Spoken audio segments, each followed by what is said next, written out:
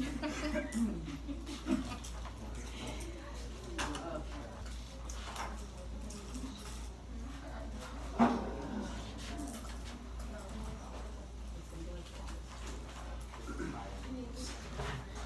right, since we're talking about gas laws, well, since we're talking about air, which is a gas,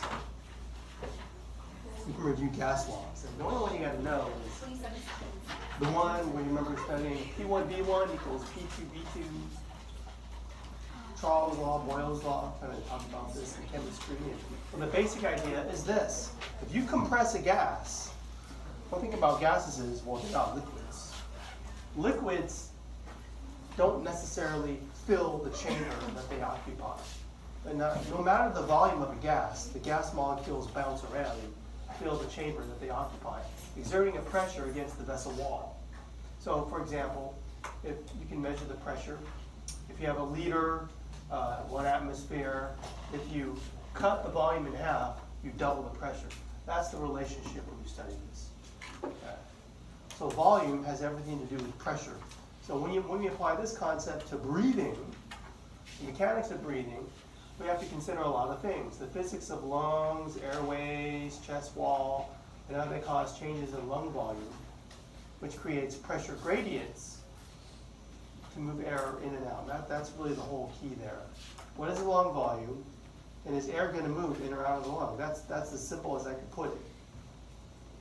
Now, how we make students study it is by talking about all the different pressures, how they apply to a transmural pressure, and that's our pressure gradient. So let me walk you through this. We already talked about pressure in the atmosphere. You live under a column of air. We call it the atmosphere. We call it 760 or 0.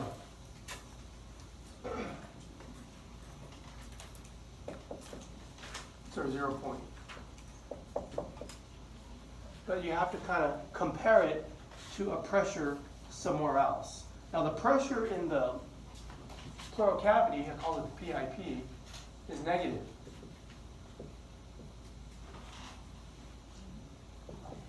So maybe a -4 on average, relative to atmospheric pressure. But we also have to consider intrapulmonary pressure, or PPUL. Now, I don't know if I defined this one before. PPUL is, sometimes it's called intrapulmonary or intraalveolar.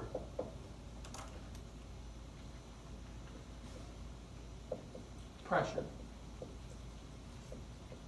Pressure inside those tiny microscopic air sacs, where I said you have 600 million of them.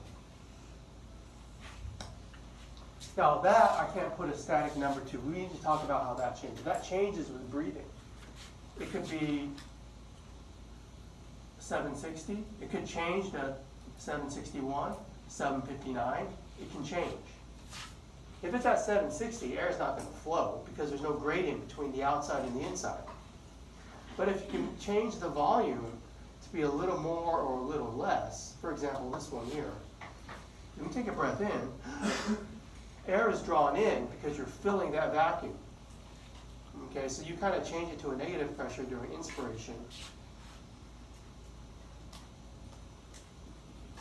And you change it to a slightly positive pressure to take a breath out. So the point is, PPUL, intrapulmonary pressure, it changes with breathing. Okay. So what we have to do is calculate the difference between the inside and the outside. And that's P-trans. PTR. This time, we're talking about it across the respiratory system, not the vessel wall. That's what we did last time. And it's always pressure in, pressure out. That's what I say on the slide. It's always that, by convention. You're just comparing pressure in two locations.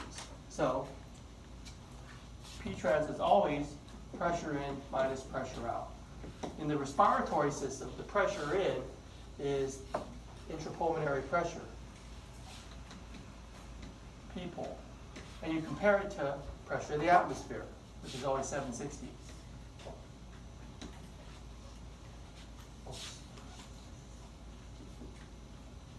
There you go. So for our lecture for the respiratory system, P-trans is that. All right, so we have to apply that equation to the anatomy and the physiology here. So what you got to do is remember what we talked about before the break. Pressure of the atmosphere, is outside here. Pressure of the atmosphere, just outside your body. It's always 0. But inside the tiny alveolar spaces, it can change with breathing. And you can change it because you can alter the thoracic volume and change the intrapulmonary pressure. So that's kind of where we talk about the forces acting on the lung and chest wall. You have to understand that to understand how things change.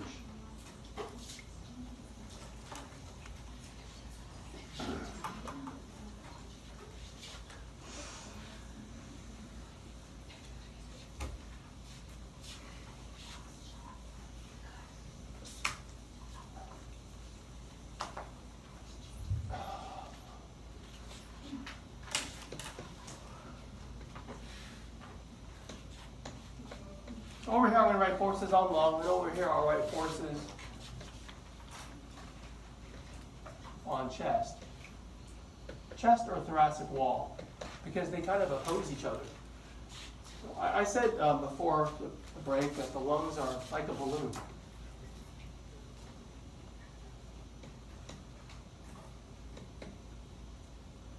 A balloon that's inflated and then you let it deflate. All you got to do is like take your, poke a hole somewhere and the balloon deflates because the rubbery wall of the balloon always wants to collapse in. So usually we say the forces acting on the lung, because it's like a balloon, act inward. They're a force in. So I'll just put the word in. However, if you look at a skeleton, the rib cage is stiff. It doesn't want to collapse like a balloon wants to collapse. Its natural tendency is to stay stiff and conical and open like a cage. In fact, for example, when you want to compress it, when you give someone chest compressions in CPR to try to move blood forward, I mean, if you do it properly, you actually break ribs. The chest does not want to be compressed, okay? So it wants to hold the lung out by being a cage and stiff. So usually we say the forces that act on the chest wall are the opposite of the lung. They don't want to collapse, they want to stay out. You want the rib cage to not be compressed. So I just say the forces on the chest wall because it's stiff and conical. It's a force out. It opposes the forces of the lung. And so basically we describe forces acting on the chest wall as being inward and outward. Okay? If they say it's like a spring, it's like a spring out. Another way to think of it is, since we've got this in-out thing, the lung holds the chest wall in, or the opposite way of thinking of the same thing, the chest wall holds the lung out, so it doesn't collapse. All right, so now to define those forces, for the lung, there are two forces that have this inward force. Okay, one is the elastic recoil. Now the elastic recoil that act on the lung are all the elastic fibers that surround the alveolar spaces and the bronchioles. Okay, I described them as these little black lines. They want to collapse the lung naturally.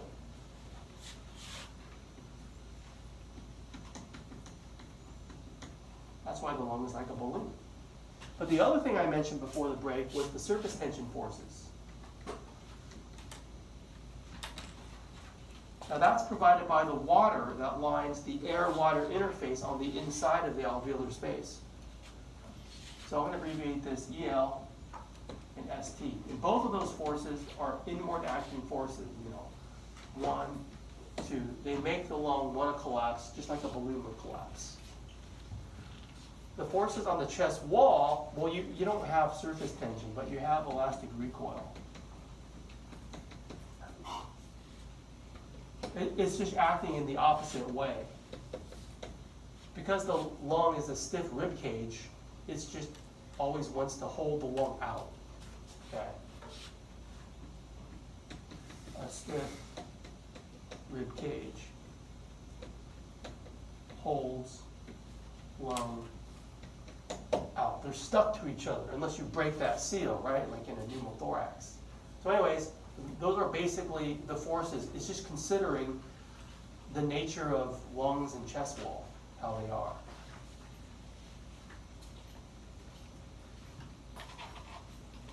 I've seen paramedic students give chest compressions to a cadaver that I dissected open. And it's pretty messy. When you press down on the chest and the body cavity is open, there's guts flying everywhere. The chest does not want to be compressed. You can't trust me on this. It's a stiff thing. Well, an easy way to think of it as, because they're pulling on each other in opposite ways, I remember one of my professors described it this way. Imagine you have two glass plates representing lung wall, chest wall. You put a small drop of water in between. You put them together. Now, it's easy to rub the glass plates like that, but when you try to pull them apart, it's very difficult. So that's kind of how they're stuck. And if chest wall forces are greater, they're going to pull the lung with it, like when you take a breath in, because your chest does expand with a breath in. And that will draw air into the lungs. But then when the lung wall forces are greater, when the muscles relaxed, you kind of go back. So it's kind of like this back and forth thing. When you take a breath in, breath out. It's just springs kind of pulling on each other back and forth. The point is not to break that seal. So when you study the breathing cycle, of course everyone knows you breathe in, you breathe out. But we consider the moment before you take your next breath. You know, and everyone knows this too. Breathing is a vital sign of life. You want to figure out if the person's alive? You got to check their vitals. What do you do? Check. I just know this. You check their respiratory rate, about 15 breaths a minute. What else you check? Pulse, blood pressure. Okay, I mean, there are other things you could talk about. People think pain is a vital sign of life. There's a doctor in the mid-90s who really thought the medical community should pay close attention to pain because it was something that people ignore. Unfortunately, it started the opioid crisis that we're in now. It's like, oh, okay, we're going to make all these opioids, and now they're looking at pain. He had good intentions, but they had the wrong outcome. Well, anyways, I digress. Respiratory rate, if you're breathing 15 times a minute, there's a moment before you take your next breath. And at that moment, we call it FRC, where nothing is moving. Because at that moment, things are still.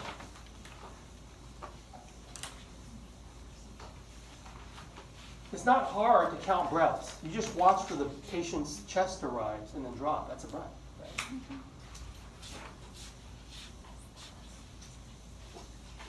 But again, there's that moment before you take the next breath. And I'm going to call that FRC. I'll define that in a little bit. I say nothing moves because the forces of the lung wall and the chest wall are equal.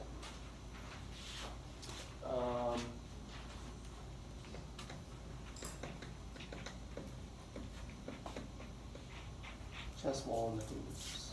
Okay.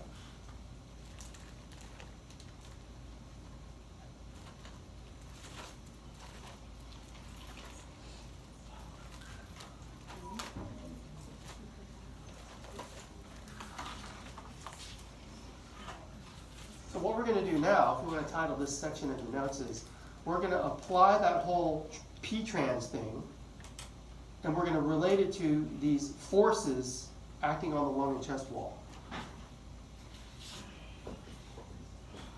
Apply the whole P-trans, PTR equals P-pull minus pressure of the atmosphere, PATM. But apply that to these intrinsic forces acting on lung and chest. Twice the J chest wall, not the chest. That includes the viscera, the contents, but just the chest wall.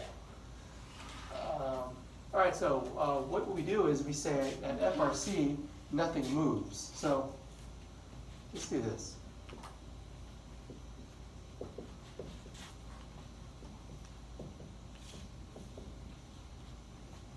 And let's start to fill in this equation here. The pressure of the atmosphere for this lecture, living at sea level, it's always 0 millimeters of mercury. I'm saying that at FRC, this is the moment before you take your next breath. And at that moment, the air in your lungs has equilibrated with the pressure of the air outside your lungs. So that pressure is also 0. So as you can see, subtraction is not hard. 0 minus 0 is 0. All I'm trying to get you to see is that when there is no pressure difference between the inside of your lung and outside your body, the transmural pressure is 0. And what that really means is, with no pressure gradient, air does not flow. That's how you interpret the 0. Air does not flow. There's no gradient. No air flow. Done with that. Now, the reason why air isn't flowing is because the chest wall, lung wall forces, let's put forces over here. So lung,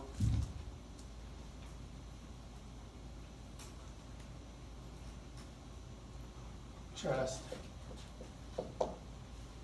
Okay, the forces I'm talking about are the EL, ST, right? The elastic recoil, the surface tension. But for the chest, they just have elastic recoil forces. Anyways, they're opposite. They're equal and opposite to each other. So I'll just put an equal sign. When forces are equal, nothing moves. Okay, nothing moves, and there's no gradient. Nothing is happening basically. Okay, because this is the moment before you take a breath in. So let's take a breath in. Step 2, inspiration of the breathing cycle. Inspiration is actually an active process. You have to recruit breathing muscles.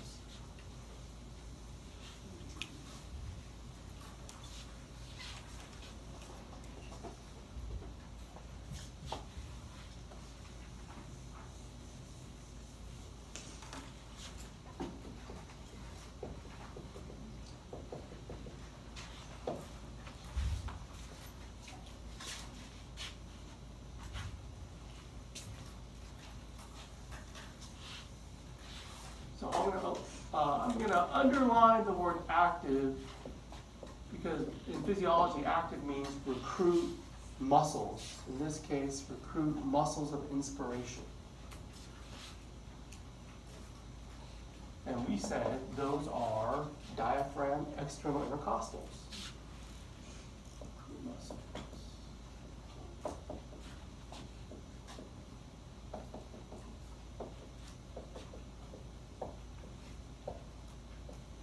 Diaphragm, external intercostals. Remember what costal refers to? Ribs. Now, I should say this. Any muscle that attaches to the rib can be used as an accessory muscle of inspiration. Okay? So you have to know those. Some other muscles, the scalenes, right? Anterior scalene, for example. They attach to ribs. Pec minor, serratus anterior. Any muscle that has an attachment to the rib can be used as a muscle, accessory to inspiration for breathing, basically. And so you're responsible for that. For any of those muscles. I listed pretty much all of them there. Let's see here. Well, okay, so you use muscles. So what you're going to do is you're going to make the main muscles, diaphragm, external intercostal, it's going to expand the rib cage. Right? So you're going to, these forces are greater. So I'm going to draw like a little sign that way. These forces are greater. Because basically, you're going to increase thoracic volume. Just like we talked about before the lecture. The pump handle, bucket handle thing, that's this. You're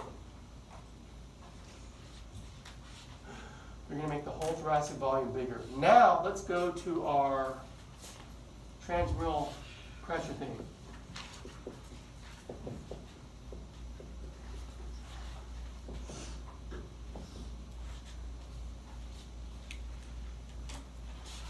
by making the thoracic volume bigger, you're going to decrease the intrapulmonary pressure to be negative relative to atmospheric pressure. Say -1 minus 0. Pressure of the atmosphere is still 0. So -1 minus 0 is -1.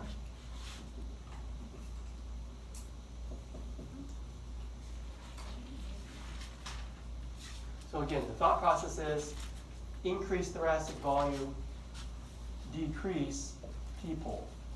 That's the thought process. You're making the volume in the chest bigger, you create a little bit of negative pressure, and air rushes in to fill the vacuum. Airflow in. Into what? Into lungs. You fill the vacuum. Air flows in, and then you equilibrate to 0. Air flows in until you equilibrate. And then, to 0. That's the process. So I know I wrote it all out here, but yeah, question? Where'd you get the -1 from? Oh, I'm saying you decreased it from 0 to -1. Textbooks say you usually change it 1 point, negative. I guess the real answer is I got it from the book. And that's significant. You don't have to change the pressure that much. You just have to change it 1 point, and that's enough to get air to flow in your lungs. That means the system is very efficient. If you change this, if you had to change this to a 10 to get airflow, that's difficult breathing. It's hard to do. It's kind of like when you are wheezing due to bronchitis. That's like you have to have a much bigger change. But if in the absence of pathology, that's significant that you only have to change it a little bit. So imagine we have our airways, and then we have our alveolar spaces. When you expand the chest wall, the lungs expand with it. You make the space bigger, you decrease the pressure, right? You increase the volume, you decrease the pressure, and then air rushes in until you equilibrate. That's the thing. I'll do it one more time. So, first this is where we were at FRC. You're at 0, right?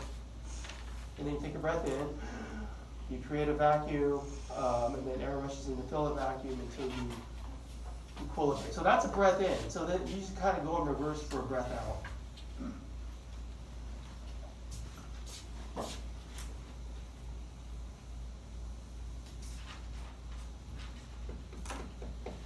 Expiration, a passive process, no muscle recruitment. Basically, muscles relax and the lungs recoil.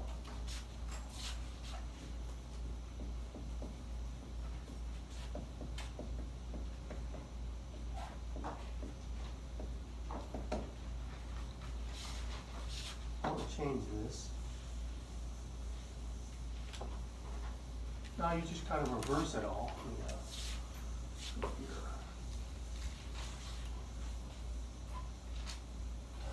Now, I guess I'll draw the arrow this way. So now, when you relax the muscles, the elastic recoil surface tension forces at the lung, those forces are now greater.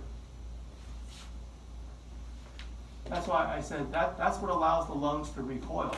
When lungs recoil, that's a force in. The lungs are pulling the chest wall back. And so you're kind of like, when you take a breath out, everything collapses, right? So you're decreasing thoracic volume. And then an instant later, you're increasing the intrapulmonary pressure.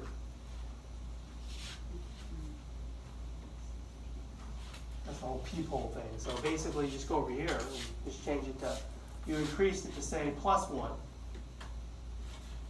I'm going to drop the millimeters of mercury just for simplicity. +1 minus 0 is +1. +1 millimeters of mercury. Basically, now how you interpret the +1. Now the inside is positive with respect to the outside. So that creates a gradient for airflow out until you equilibrate. air flow out until 0, until you equilibrate. That's the whole thing, right? The math isn't hard, it's just understanding the concept. So the same illustration, at the end of a breath in, you've equilibrated. When you take a breath out, things collapse. There's less space, decreased volume, increased pressure, right, relative to atmospheric pressure. You create a gradient for air to flow until you've equilibrated to 0. So at the end of a breath in, you equilibrate. At the end of a breath out, you equilibrate. And the graph that shows that is the top graph. I mean, you need to know all 3 graphs, but look at the top graph first. It's monitoring intrapulmonary pressure during a breath in and a breath out. When you take a breath in, so let's just kind of go through it here. Okay, follow the green dot. See the green dot? There you go. So take a breath in. You expand the chest wall, your lung wall expands with it. See how you get negative pressure in there? And the air flows in, and then you what? You equilibrate, right? So then you take a breath out. And you start at 0, and then everything's collapsed, so you create a positive pressure. And air flows out until you equilibrate. So at the end of a breath in, end of a breath out, you're equilibrating each time. Get that straight. Just to go back to that one here. See how intrapulmonary pressure, I mean, it changes with breathing. But our 0 point is way up here. So I just gave you that -4 number because it's an approximate average of it changing. I don't really, I've never tried to understand why it changes.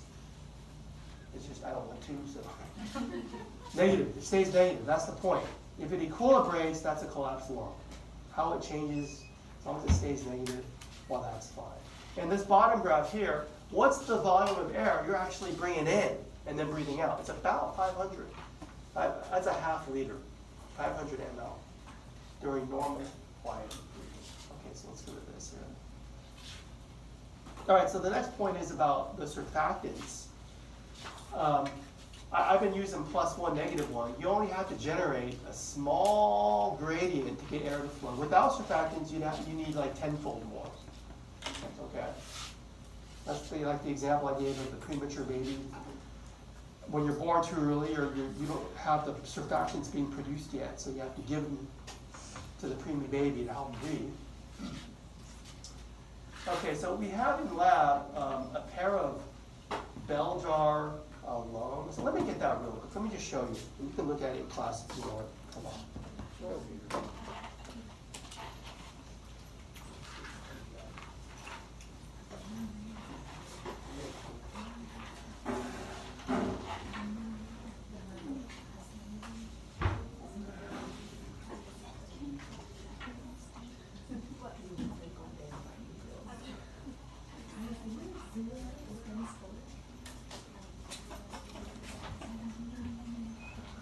All right, so look at this. What do the balloons represent?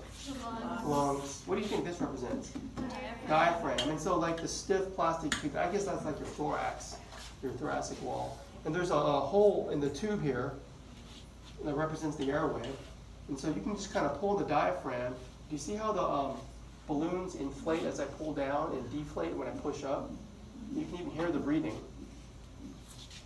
Because when I pull down, the lungs inflate, you're increasing the volume inside, so you're sucking air into them, and you can push the air out. Okay, now if I kind of break the seal here, I can't do it anymore. What does that represent? Some kind of pneumothorax, right? When you break the seal and the lung collapses and you can't inflate it.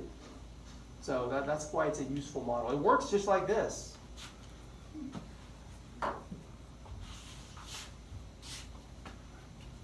So to answer these questions for you real quick. At FRC, the full forces thing over there on the far right, I said the forces are equal. During inspiration, the chest wall forces are equal. During expiration, the lung wall forces are equal. So that's easy. Now, if you have a problem with breathing, it's good for students to understand how normal breathing is supposed to work. Let's write this equation on the board.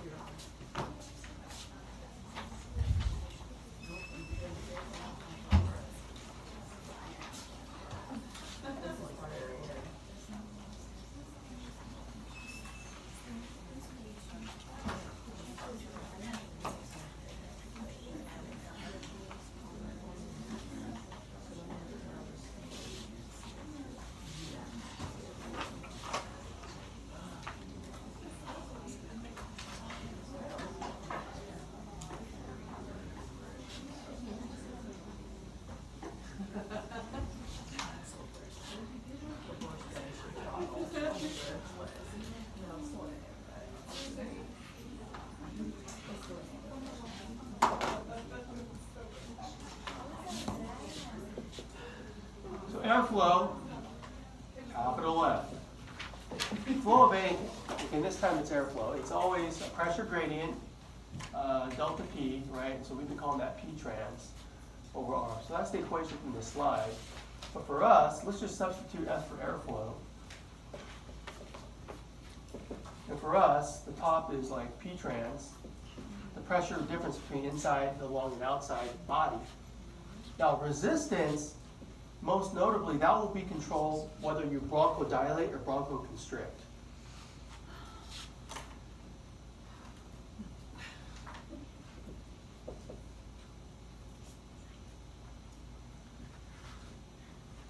What we had pointed out before the break is that it's kind of the reverse, or the opposite, as blood vessels. When you bronchodilate, that's the sympathetic response.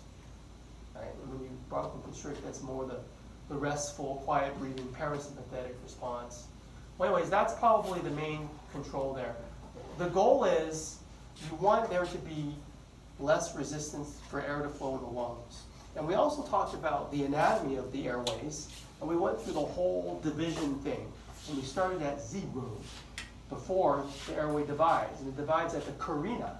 And as you divide, because the airways are getting smaller and smaller as you get through the divisions, you get an increase in resistance to airflow in the medium-sized bronchi because you're decreasing the size of the airway. Now, because the numbers of airways increases so much, I kept giving those big numbers like 10,000, 20,000, 80,000 or whatever, 600 million, right? That's why you have a huge drop-off in resistance to airflow as you proceed all the way down to the bronchioles. Because there's so many airways, even though they're so small, because there's so many, you have less resistance to airflow. In fact, 0. When you get to the respiratory zone, there is no resistance to airflow. And that's the main thing to take away from if you get to here, respiratory zone.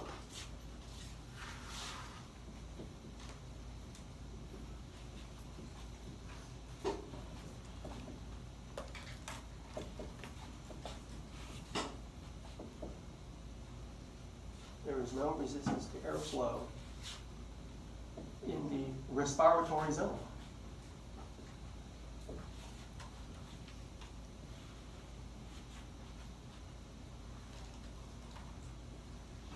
There's so many, the airways are so numerous as you get to the higher divisions. There's just much more room for air to flow.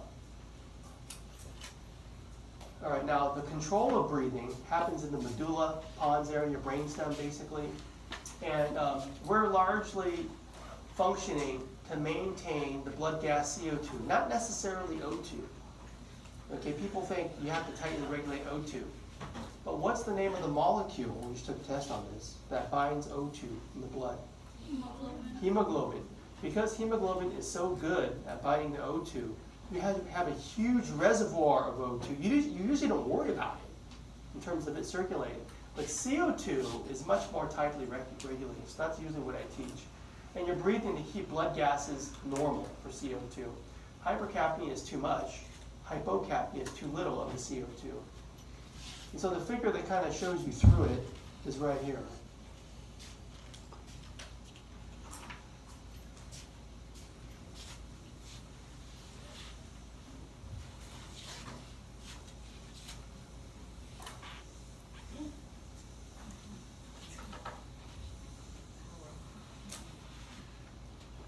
So let's go hypo along with my slide.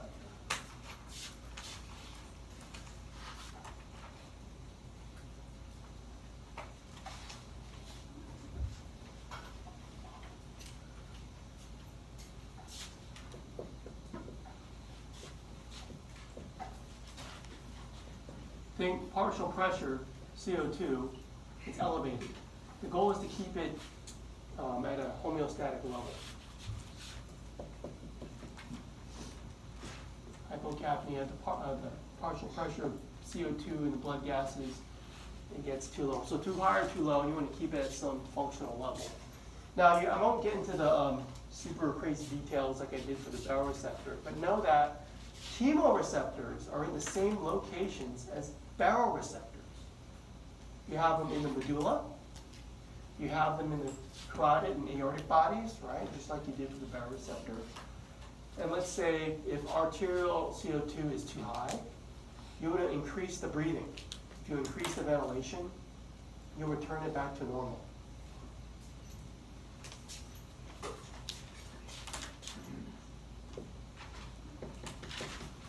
That having been said, how do you correct this imbalance? Decrease.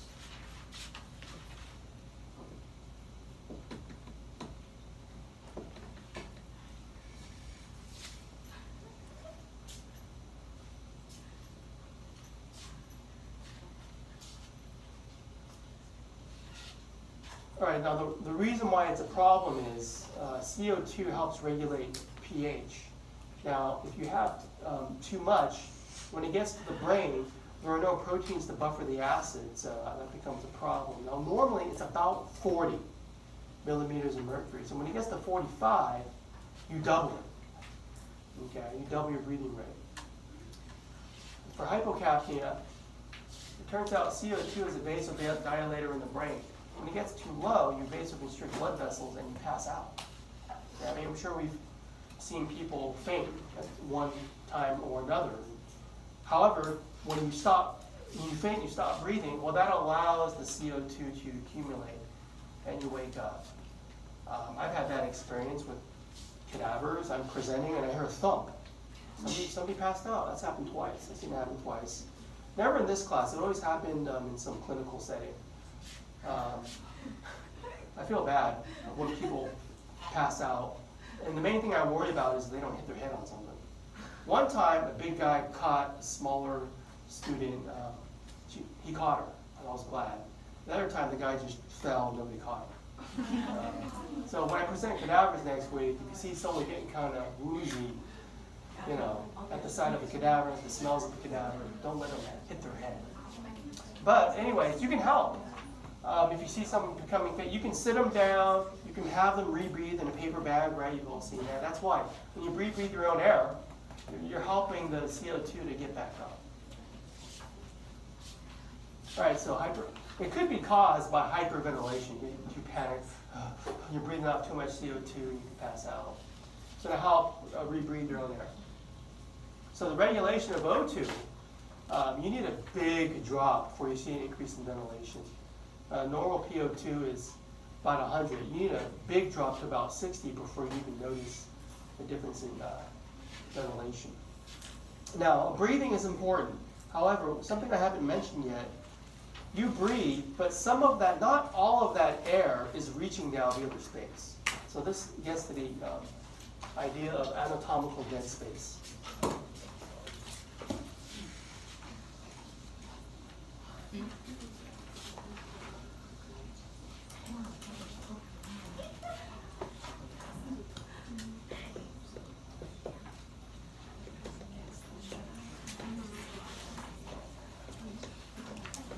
Now, dead space is kind of a misnomer. There's nothing dead. Imagine our system as an Erlenmeyer flask, and you take a nice, deep breath in. Normally, when you breathe in, it's about 500 ml fresh air. Go outside and breathe the fresh air, or breathe fresh air in here. I would say of that 500, maybe roughly 350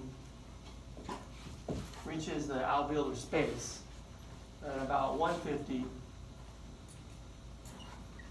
is just sitting in the conducting airways. That's the dead space volume.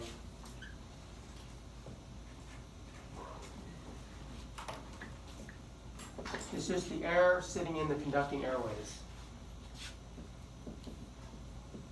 Not available for gas exchange.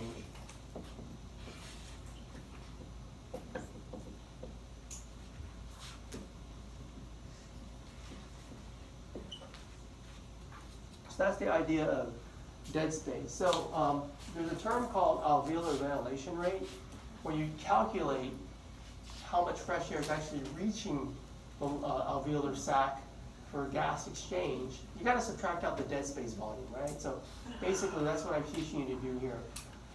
If you have dead space volume and you account for it, you can calculate the alveolar ventilation rate. A good example is the whole snorkel example. If we reduce the ventilation below that of dead space volume, there actually is no fresh air reaching the lungs at all. You could suffocate.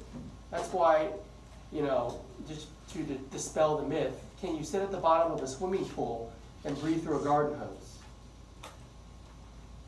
If you think you're smart and you think you can do it, you're actually being very dumb, right? That's a stunt that you would kill yourself. Why? A garden hose is super long. You just increase your dead space volume like 1,000%. So you don't even have one breath of fresh air. I mean, it's like as soon as you breathe out in the hose and breathe in one time, none of that is fresh air. You're just rebreathing your own air, and you would suffocate. Okay, so let's think of like a snorkeling tube. Let's say the snorkeling tube has a volume of 350, and the regular anatomical dead space is 150. Well, then that's like 500, and that's a normal breath in, so you're not getting any fresh air there either. So that's why we consider the dead space volume to use a shorter snorkel. And so basically, just no snorkel.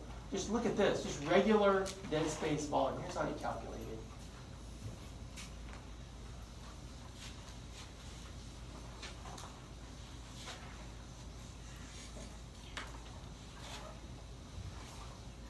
So the first thing I'll write is, how do you calculate ABR?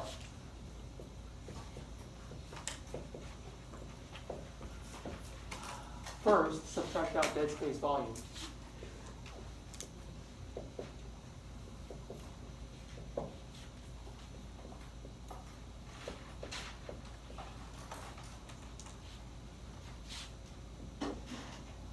So look at my top example. Just sitting down, normal quiet breathing. Let's assume regular tidal volume is 500 ml, dead space volume 150 ml.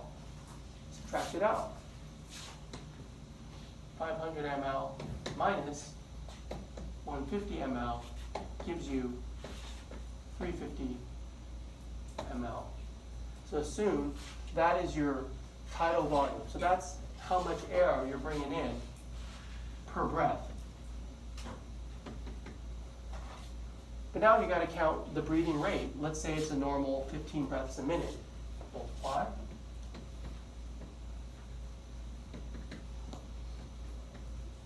The units cancel out. So you get 350 times 15. Well, I got the math there for you, so 5250 per minute. Or you can convert to liters. 525 liters per minute. So instead of like per breath, per minute. That's the rate, alveolar ventilation rate. And by comparison, you could see that it's better to take slow, deep breaths. Even though your breathing rate has decreased down to 8, because you're having way more fresh air reach the alveolar spaces, your alveolar ventilation rate is actually improved as opposed to short, shallow breaths. So that's why I want you to take more air. And so for questions for you, I mean, could you calculate this, right? So let's kind of compare here. It's a nice problem I like to ask students in calculating ABR. Let's say her normal ventilation rate during exercise is about 6 liters a minute. So while at the beach on a warm summer day, she goes for a jog. And, you know, what would her respiratory rate have to be for her to maintain an ABR of 6 while jogging? And you can assume these normal figures there.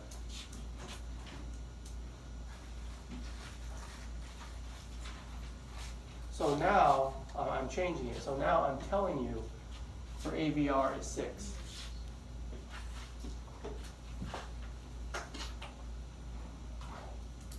What information do I give you? I don't give you her breathing rate, so that's X. X breaths per minute. And we can assume it's the same as before. You subtract out the dead space volume. So she's getting, and apply. I want to change it to liters, 0.35 liters per breath. Could you solve that? Could you solve for X? Let's see, what would you do here? So we go divide both sides.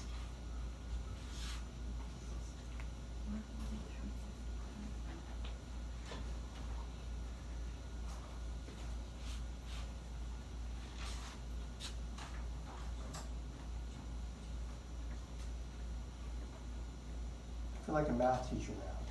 I better get this right. Okay, so I'm solving for X. So I'm going to cross this out, cross that out. Okay, let's start again.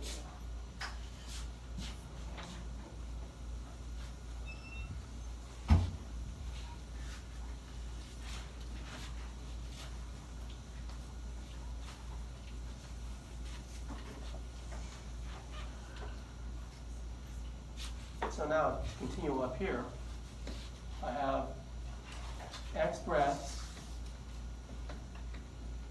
per minute equals, so I'm going to do the thing where you multiply the denominator and you flip it. 6 liters per minute times.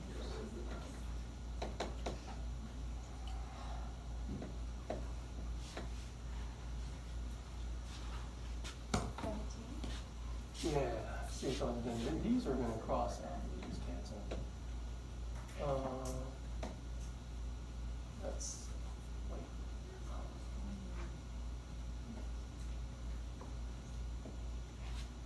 So it's like 6 divided by 0.35. You said it was about 17? Yeah.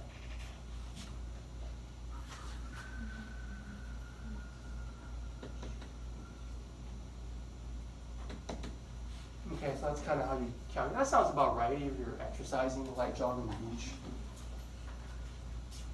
Now this thing, you can read through. The only difference is, now I'm saying she's snorkeling, it's the same deal, 6 liters a minute. The only thing you have to consider now is she has a snorkel that's adding 50 ml more dead space. So the only thing you do in difference of calculation is, well, you subtract 200 instead of 150. So I'll leave that for you to do, because after all, it is a question for you. We'll do that. Let's take another break.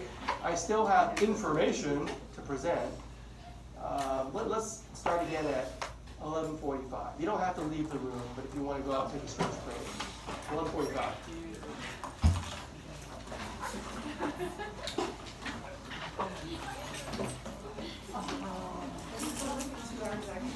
Study.